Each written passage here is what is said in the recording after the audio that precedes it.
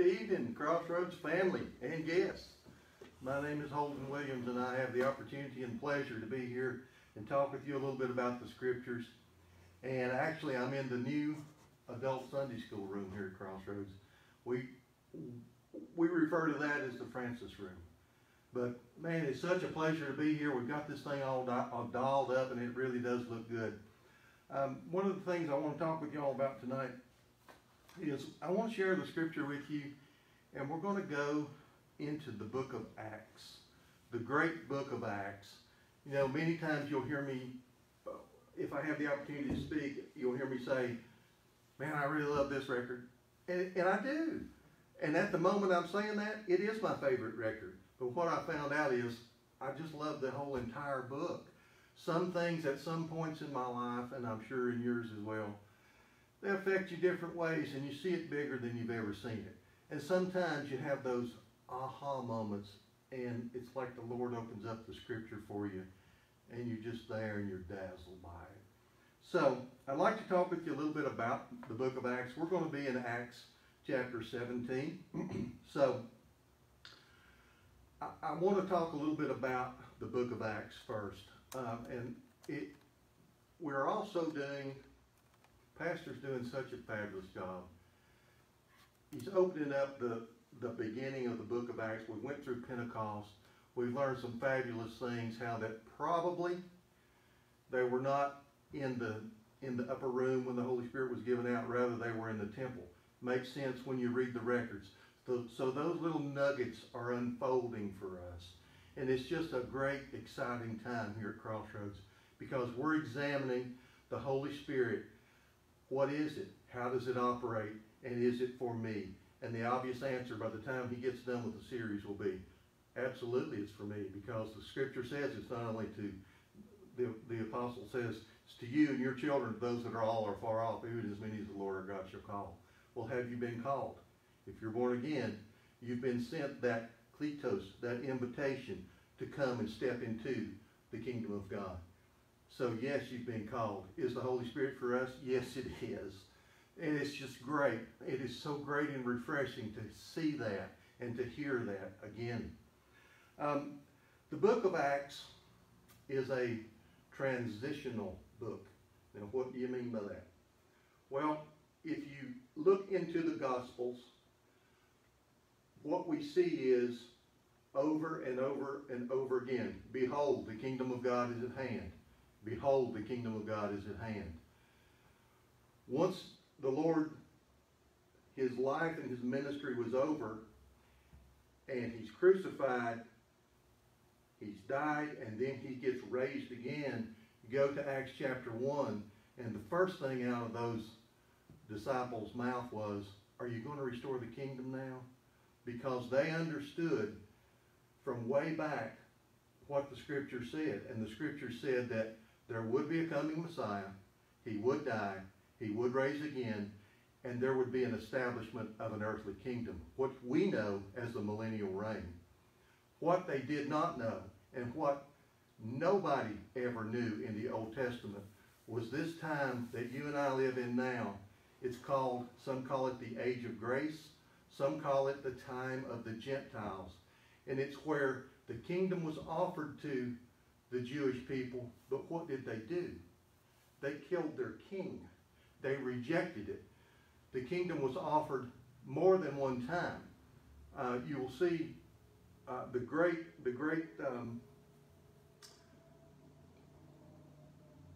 I'm looking for a word and I can't grasp it. When Peter gave his great oration, he said, repent and be baptized so that the times of refreshing could come in. Well, now when you and I read that as Americans, a lot of times we think, oh, he means a great refreshing time. No, that's not what that meant. That meant that if Israel would accept Jesus as their king and recognize him as their Savior, then that could usher in that time of restoration where the kingdom could be set up. But what did they do? They rejected him again. Now, the day of Pentecost comes. They spoke in tongues. Everything changed. God pours out his Holy Spirit on mankind. It's never happened before. this great event. Now, we see men that were hiding behind closed doors. Now they're bold because they know something has happened. And it's like what happened with the Apostle Paul. They had an experience with Jesus. They had an experience of the Holy Spirit in their life. And they knew it was real. And it changed their life. And it changed them forever. So, with this transition, now we go from the gospel of the kingdom to the gospel of the grace of God, of faith, or salvation by grace through faith. Does that make sense? I hope it does. So this great transitional book, it's just phenomenal, and I encourage you to study that book more and more as you have the opportunity to do so.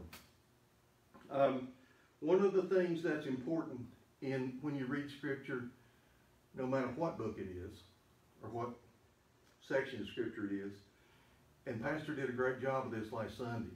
He put up on the slide the timeline of Acts. There are times that you will read 2 verses, and it may be years between those 2 verses. But unless you recognize that, it's just another book. It's just another Scripture. Pay attention when you're reading Scripture to time words. When, then, at this time, and pay attention to the words because the words have meaning. From Acts chapter 1 through or until Acts chapter 10, when the Holy Spirit was given out on Cornelius' household, it was approximately 10 years, 7 to 10 years. We don't know exact. But that's a long time. A lot of things happened in that time frame. We see chapter 9 of Acts, the Apostle Paul, who was breathing out bad things on the church, and he was taking people to prison because they were Christians, because in his heart of hearts, he believed they were crazy, and they were very dangerous. What happens to Paul that changes him? He has an encounter with Jesus. And if you remember what he says on that road, he says, "Who is it? Lord? Lord, is that you?" He's not talking about Lord Jesus. He's asking, Lord God, is that you? Because he didn't believe in Jesus. And when the Lord Jesus answered him, he said, what? I am the Lord God? No, he said, I am Jesus whom you persecuted. And I'm sure in the Aramaic, if you read it, what Paul says next was, rock roll. That's a joke. He really didn't say that. If he did, it's not written down. I don't know. But he knew, my goodness, this is Jesus who I persecuted. Maybe I need to relook at this. And what we see is the Apostle Paul's life was changed forever. I taught last time in Romans chapter 1 where it says that the Apostle Paul, a called apostle, he became a called apostle. Why? Because of his choice. Because of his encounter with the Lord Jesus Christ. It changed his life. He actually became a doulos, if you remember that. That is one that is sold out because of voluntary action. He chose to follow the Lord Jesus Christ, just like you and I do. We have that opportunity to not follow him, but because we love him, what do? We do our best to follow him. Do we make mistakes? You probably don't, but I've made plenty. So, in this transitional book of Acts, one of the things we're going to look at tonight is in Acts chapter 17. And y'all, you know, the world is a messed up place. All you got to do is turn the news on, and we see some pretty severe, ugly things right now. What I try to do is try to just stay sane and just remember, oh yeah, I read Timothy. It says that it's not going to get better. It's going to get worse. Well, folks, I'm 62, soon to be 63. It's gotten worse. So it's important that we be rooted and grounded, as the Apostle Paul would say in Ephesians. so that we're what? Able to stand against those fiery darts of the wicked. And we got to remember that we're not wrestling against flesh and blood. It may look like it's a racial thing. It's not. It's a spiritual battle. And what's the purpose behind it? It is to divide and conquer. We do not take, the Apostle Paul would write in Corinthians, we're not ignorant of Satan's devices. My message to you, one of them would be, don't be ignorant of Satan's devices. Do not fall for those crazy tricks that are pushed out there on us. And you know, there's times we don't have any choices. It's going to be pushed on us. And we got to put that spiritual shield up and ding, ding, we hear those things bouncing off, because here's the real deal. You're either alive in Christ Jesus or you're dead in trespasses and sins. And there is no middle ground. Now, many people are all upset and they don't know which direction to turn. That's where you come in. Because what you have to offer them is an experience with Jesus Christ.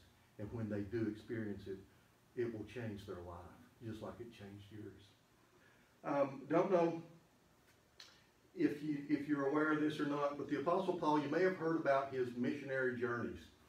Some say it was 3, some say it was 4, depends on how you count them. The fourth one, if you want to say it was the fourth one, was when he was in prison. He stayed 2 years in Caesarea because they imprisoned him, and then they sent him to Rome. Well, okay, that counts as his fourth one, at least to me. And the reason I bring that up is you're going to hear, if you talk about things like that to people, they're going to say, well, no, there's only 3 missionary trips. Just be aware. Some say it's 3, some say it's 4. It's okay. We're not there to fight. Just recognize it and go with it. It's okay. Is it 3 or is it 4? Depends on how you look at it. Does it keep you from being saved? Absolutely not. You know, what you want to do is open up a dialogue with people so that you can share the scripture, and you don't want to fight them. You know, I've been in and around churches that it's either their way or the highway. You have to believe the way I believe, or just go somewhere else. Well, where's the love in that? There's not. It's all about ego. I'm not about ego. I had a pretty big one at one time. But you know what? Since I've relaxed and found out that the Lord Jesus Christ died for me, and I am the creation, and He is the creator, when I keep that in mind, things goes much, much smoother. And my job is to follow and to obey. Makes things a lot easier, takes the pressure off. So, I'm throwing a lot of stuff at you, and hopefully some of these little nuggets that I'm throwing out will help you. But in Acts chapter, we're not going to 17 yet. The first missionary journey, which by the way, if you go from Acts chapter 1 to the end of Acts, is roughly 40 years, give or take a little. So a lot of things happened in that time. The Apostle Paul would begin his first missionary journey, and here's another little nugget of information for you. Most Christians believe that the day of Pentecost was the beginning of the church. There are thoughts out there that says, no, that really wasn't the beginning of the Christian church in the age of grace. It was in Acts chapter 13 where Paul offers the kingdom to the Jews again, and they say, no, we don't want it. And the Apostle Paul says, that's okay. Because you've rejected, we will turn to the Gentiles. They will hear it. And sir and ma'am, they certainly did hear it. Some say, well, see there, this is the beginning of the new church. Okay, that's fine. I personally don't believe that. But is it a point to argue? It's not to me. Just know that that point of view is out there. It's okay. Paul began his first missionary journey in Acts chapter 13. And it lasted approximately 3 years. That first missionary journey that he went on was a little over 1,500 miles. Now, you probably can't see this, but this is a diagram of his missionary journeys. And it starts and goes and goes and goes and makes the circle and goes and goes. It was quite a long time. Quite a few miles when you take into consideration that if you walked home today, or if you went home tonight and you said, baby, get your stuff packed up, we're going to Florida. She said, really? You gashed the car up? I said, no, we're walking. Well, donkey, camel, feet, or ship was the major 4 modes of transportation at that time. So when you say, well, 1,500 miles, that's maybe from here to Texas, eastern part of Texas. It's not that far. Well, try walking it. You might need some new Nikes. So, and that took approximately a little over 2 to 3 years.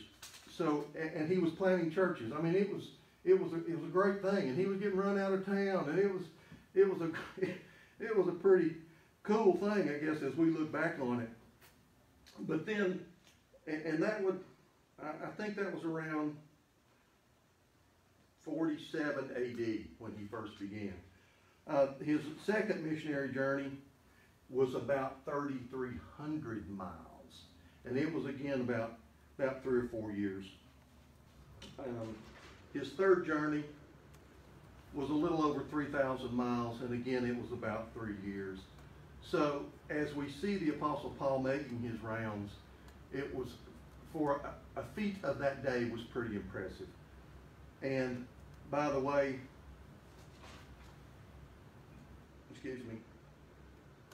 during his second missionary journey, he goes to a place called Thessalonica. We're going to read about it. And in about 53 AD, he goes on out of Thessalonica.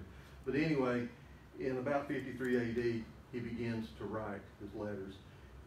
He writes 1 Thessalonians. For those of you that don't know, when you read in your Bible, Acts, Romans, Corinthians, Galatians, Ephesians, Philippians, Colossians, they're not in, that's not the order that those letters were written.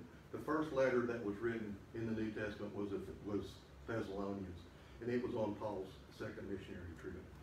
So, again, that's something to be mindful of. Is it important? Depends. It's important to me. I say and I profess that I am a follower of Christ. Well, to me, then I ought to know a little bit about him, and I ought to know a little bit about his word, and I ought to know a little about the characters that have helped bring the gospel to where it is. So it's important to me. We see later on that the Apostle Paul, I think on his third journey, he's in Corinth, and he writes the great book of Romans. The great book of Romans, been called the Magna Carta of the Bible. It is the foundational letter for the Christian today. So, and he writes the prison epistles, Ephesians, Philippians, Colossians, Philemon. It's important to me because I just like to know. I like to have a handle on the one that I profess to be my king and to know about him. So I can at least carry on a good conversation, and you'll see why that sort of becomes important, or at least why it becomes important to me. So now, giving you a little bit of a preview and hopefully some little nuggets out there, and I'm really trying to watch my time, by the way. I brought a clock, so I really want to get through this. I really want to try and get in my 30 minutes. Acts chapter 17. It's not going to happen, by the way, but I'm going to try. It says this, now. It's a time word. Now when. They had passed through Amphipolis and Apollonia. They came to Thessalonica, where there was a synagogue of the Jews. The Apostle Paul was a Pharisee. He was very familiar with how the synagogues worked, everything about it. And it says, and Paul, verse 2, as his manner was. What was the Apostle Paul's manner? Well, we won't go there because we don't have time. But if you see 1 Corinthians chapter 2, verses 1 through 5, since we're not going to go there, I'll read it.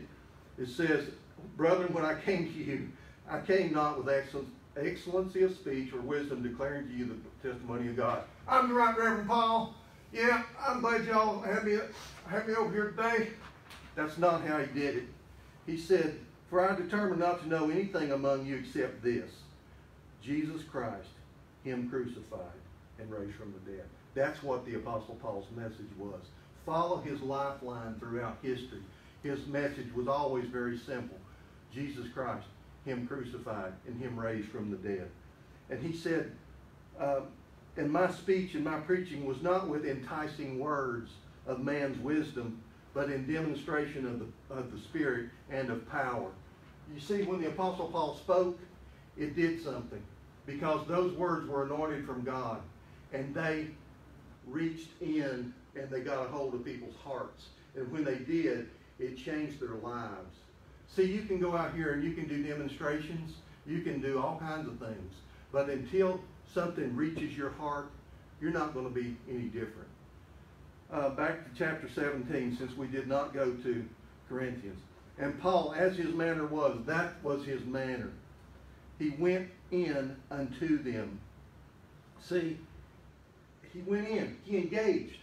He went in unto them 3 Sabbath days and reasoned with them. So for 3 straight weeks, the Apostle Paul goes in and he reasoned with them. I love that word, reason. You know what word that is? That's the word dialekomai. That's one of them big fancy words. And here's what it means. It's where we get, think of what word we might get our English word from. Dialogue. As he goes in, it says he reasoned with them out of the Scriptures. And that out of the Scriptures means he went in, he established a dialogue with them, and they started on the same point, because that point was the Scriptures. And it's starting with that, it says he reasoned with them. Verse 3. Opening and alleging. Opening and alleging. That word opening, it means he exposed to them, to their ears and to their eyes, beginning with the Scriptures, who Jesus Christ was. You do not reach people by, my brother Ben Chambers said this better than I ever did. And he's smart. He thought of it. He said, you know what? Trying to scare the hell out of people does not work. It lasts for a little while. But what happens? It hasn't touched their heart. If you're going to change an individual, you've got to change their heart. Back when I used to drink, I'd get sick. And anybody that's ever been drinking knows what you do. You get sick and you start hollering for Ralph. You know who Ralph is? When you're all bent over, either outside or on the clothes, you holler, Ralph! Ralph! Okay? So you understand exactly what I'm talking about. And then, of course, you got to tell everybody what Ralph drives. Ralph drives a big... So, what... And every time I do that, I'd say, oh my gosh, I feel so bad. I'm not going to do that anymore. And I don't. Till next weekend. What happened? I had a little bit of fear and a little bit of anxiety about the way it made me feel. But you know what? I got over it pretty quick, because it didn't do anything for my heart. But now, I met somebody, and I don't do that stuff anymore. What are you saying? I'm saying when you have an encounter with the Lord Jesus Christ, those things that you thought were really cool, they don't shine like they used to. But when you pick up a nugget of that Scripture and you put it in your heart and it changes your life, there is no comparison whatsoever. Here's what he did in verse 3. He opened and alleged. He exposed to them the Scriptures of salvation through grace by faith. Here's what he said to them. That Christ must have suffered. 2, raised again from the dead. And 3, that this Jesus, whom I preach unto you, is Christ. What's the result? See, that's the answer. That's the answer. If you want your life changed, that's the answer. If you want to change other people's lives, that's the answer. You've got to change their heart. And you know what? You can't do that. But what can you do? You can introduce the Holy Spirit to somebody. You can help them have an encounter with the Lord Jesus Christ just like you did. And don't worry about you changing their heart. That's not your job. Your job is to present. Your job is to open and allege. It's the Holy Spirit's job to convict. Man, when you realize that, gosh, I went years before I ever knew that. And I felt so bad because I was so terrible at witnessing. I still am. Except now I can reach in my pocket and give somebody a business card that says, hey, you know what, you go to church anywhere? No, not really. Well, here's my name on this business card. Out here, it's got the directions. Man, I'd love to see you there. It's great. Okay. Hey, my name's on there. Tell Jody Bray, once she gets done hugging all over you, that to find me and you can sit with me. I can do that. Well, the pressure's on. Then it's up to God to convict. I've done my part. And man, it just feels so good. So, what happened? What was the result of that? Hey, I'm getting close on my time. Verse 4. What happened? What was the outcome? Well, some believed. Wow. Introduced. Some believed. And consorted. Yep, we consorted. Yep, we can consort with some people. A lot of folks don't know what that word means. It's okay, I didn't either until I looked it up today. So, here's what it means. In Tennessee English, they hung around. They believed what they said, and they knew something was different. Because words have power when they're spiritual words. And they have the ability to change your life. So they hung around. That's why, to me, men's ministry is such a big deal to me. Because these young guys, they haven't seen what I've seen. They've not been through what I've been through. Not that I've been through everything and have all the answers. But when I look down that table, I see a lot of gray-haired old men. No offense, guys. And I'm sure none was taken. You know what our desire is? Our desire is for you not to go through what we went through. We can give you a shortcut if you'll let us. Open and allege. That's what we want to do. As we walk down the street and you meet somebody, hey, how you doing? I'm very good. All right, that's not what they say. Well, they all say fine. How are you? Fine. How are you? Fine. You know, that's how that goes. Well, in reality, a lot of times they ain't fine. Got a business card. We got all kinds of them out here. It says Crossroads Assembly of God. So, how you doing? I'm okay. Good. Hey, man, you going to church anywhere? Yeah. No? Well, here. I'm going up here at Crossroads. Man, it's a great place. No condemnation. Come in tattoo if you want to. In fact, I think I'll get my earring pierced tomorrow.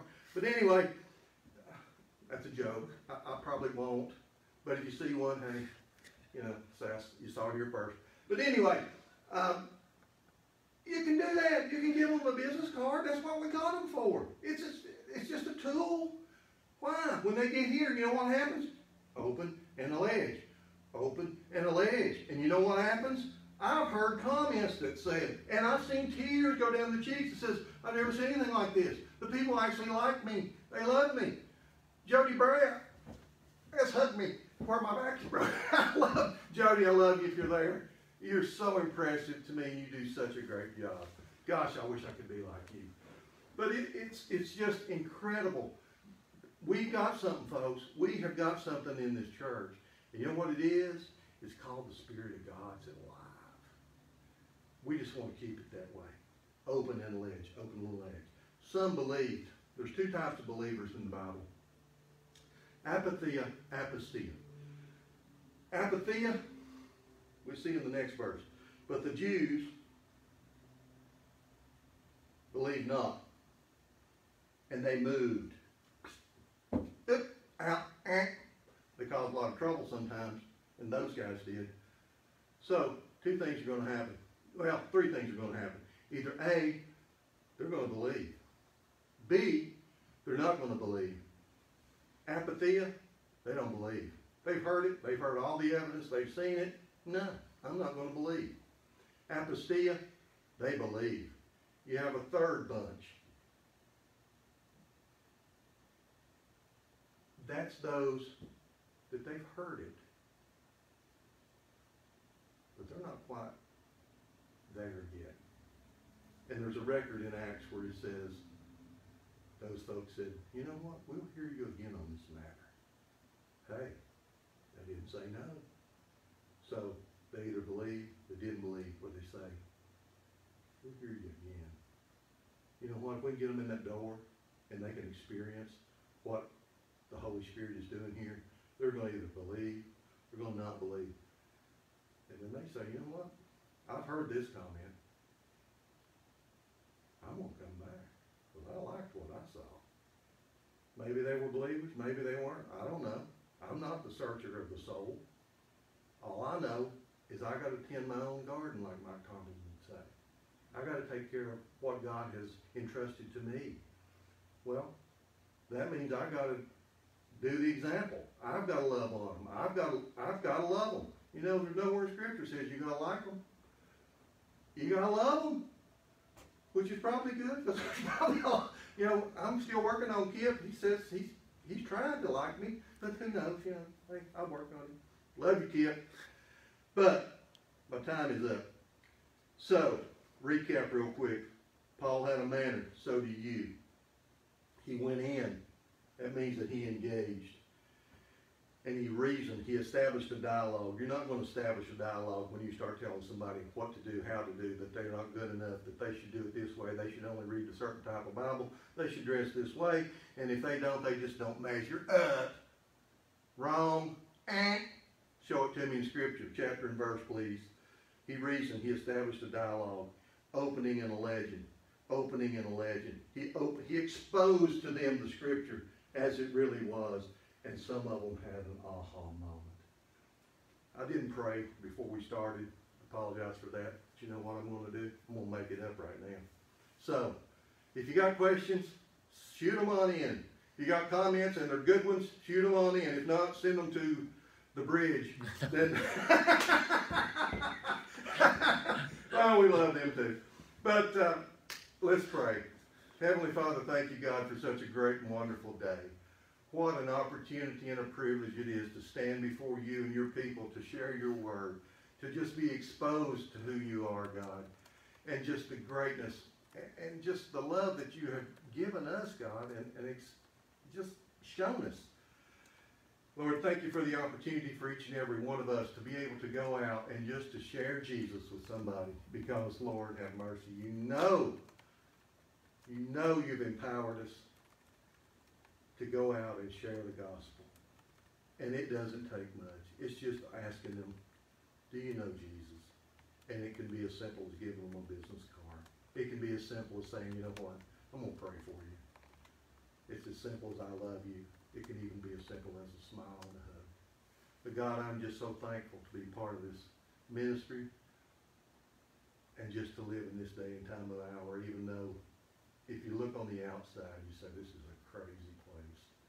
And it is. And had we went on in Christ's name, amen. If we had went on and read in Acts, I encourage you to do that. But what you would see is the allegation was these men have come here and they are turning the world upside down. Well, folks, the world's already upside down. So if you introduce the Scripture and you introduce Jesus to them, all you're doing is turning it right side up. I love you. Thanks for tuning in. God bless you. It's been a great